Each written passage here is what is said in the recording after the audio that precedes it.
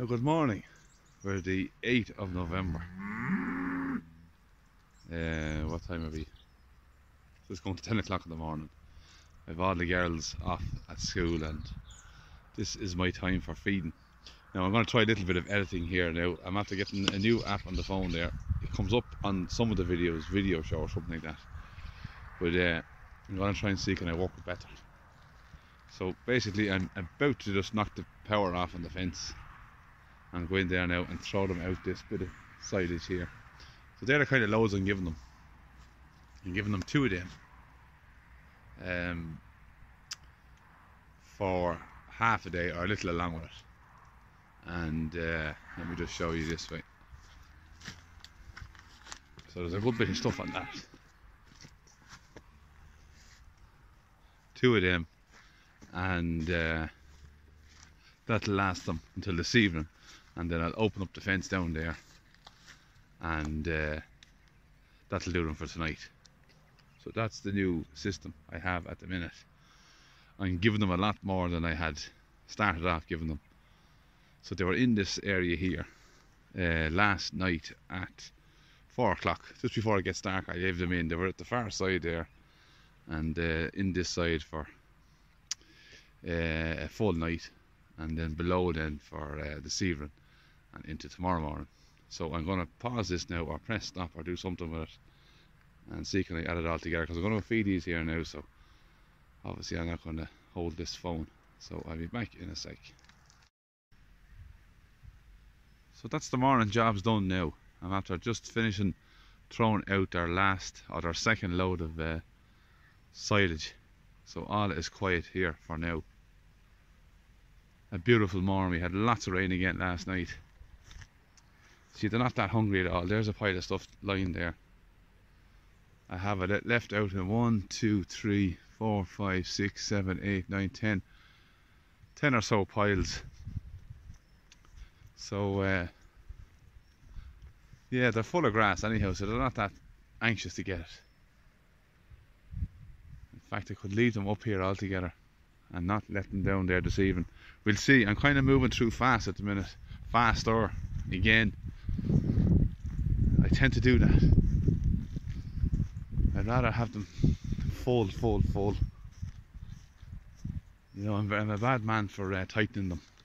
But anyhow, I want to just walk down here now real quick. This is the kind of grass now that they're getting used to now. They're coming into that kind of lovely stuff. But over there now, some of you might remember, I call that the experimental field. What I did was I grew it right up in the growing season. It got super strong and I let the cattle in then after skipping the first rotation. Hang on. After skipping the first rotation, and I battered it into the ground and I topped it. Then I grazed it a second time, I think, and topped it a second time.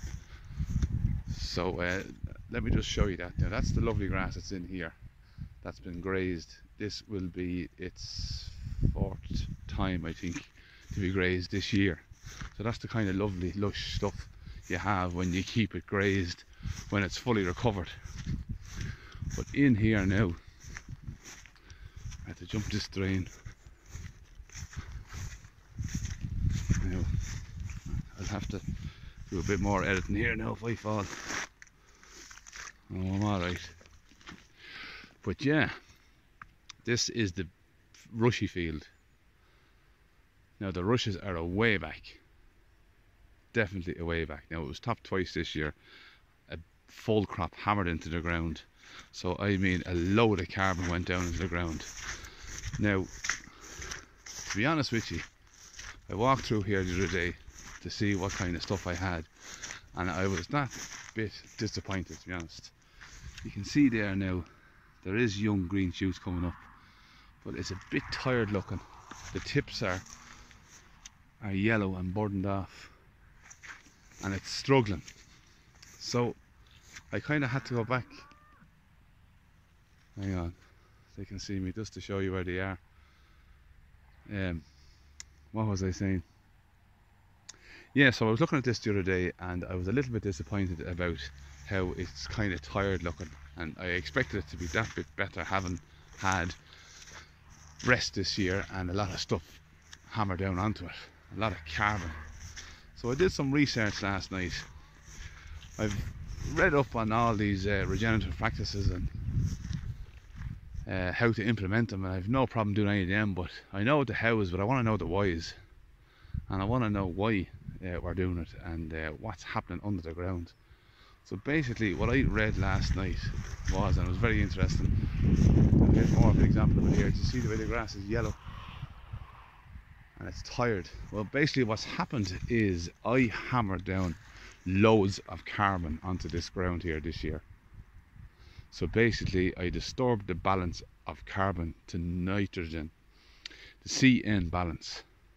So basically there was way, not way too much, but lots and lots of carbon put down onto the ground here, and the bacteria and the microorganisms that eat down that carbon need nitrogen to be able to do it. So they're searching for nitrogen, and they're competing with the grasses for nitrogen, is basically what I've found out. There's obviously lots of different forms of nitrogen, more than I ever realised. Obviously there's the gas form that's in the air around us, and then there's the soluble form that's in the ground that's available for the grass, and then there's other forms that's not available to the grass, and the microbes make it either available or not available. So the first process is, when the carbon goes down in the ground, is a bacteria comes along and munches it up, and they need nitrogen, so they're taking nitrogen from the ground to break down that carbon, and they're making the nitrogen immobilized, is the phrase they used. So that's why we're getting that yellowing looking. But the good news is that after that happens, another predator organism, microorganism, comes along and eats up that bacteria and mineralizes it again. So it's going to take a full 12 months for this to actually show the benefits of what we did this year. Yeah, so without sounding boring, that was a bit technical, all of that. Now I watched it a few times last night to get a grip of it, but I found that fascinating. So the bacteria are competing with the grass, the soluble fertilizers in the, or not fertilizers, the soluble nitrogen is in the ground. Now if you applied chemical fertilizer into the ground, the bacteria would use that up as well, but they would burn up the carbon faster and release it back into the atmosphere as CO2. I found that fascinating as well. So that's the issue with the nitrogen fertilizers. They burn up the carbon in the soil rapidly and release it into the atmosphere. So basically, I suppose for every action there's an opposite and equal reaction. So you can't just have bacteria producing nitrogen for grass, because then it'll basically suck it all out of the atmosphere and we'd end up nothing to work with. It would break the cycle. So you have to have it that it converts it both ways, available and unavailable. Immobilized and mineralized are the two official terms. So I'm hoping now that this will improve for next year. I'm going to graze it off now the next week or so. Put my silage down on it and get the cattle through it. So this is the kind of a hilly place I have to come into. It's very difficult to get out of it. I can get in no problem, but I have to go back up that hill, and I get stuck there at times, so the winch is going to be coming into action. So yeah, where are the cattle now? Let me just show you again.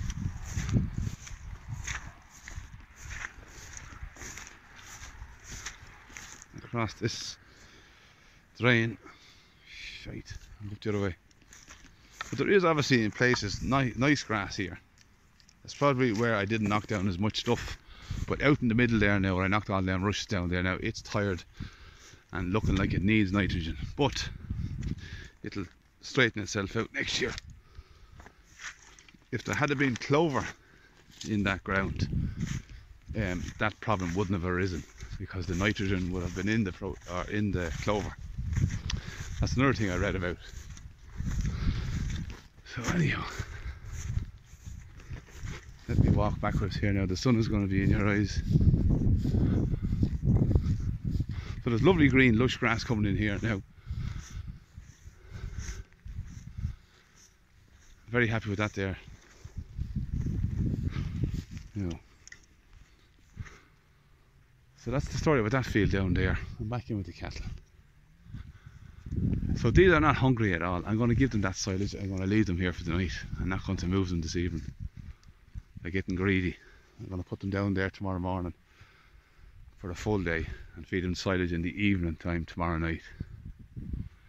Yeah, tomorrow night. So that's the situation. I hope I explained that okay now. And you know, nitrogen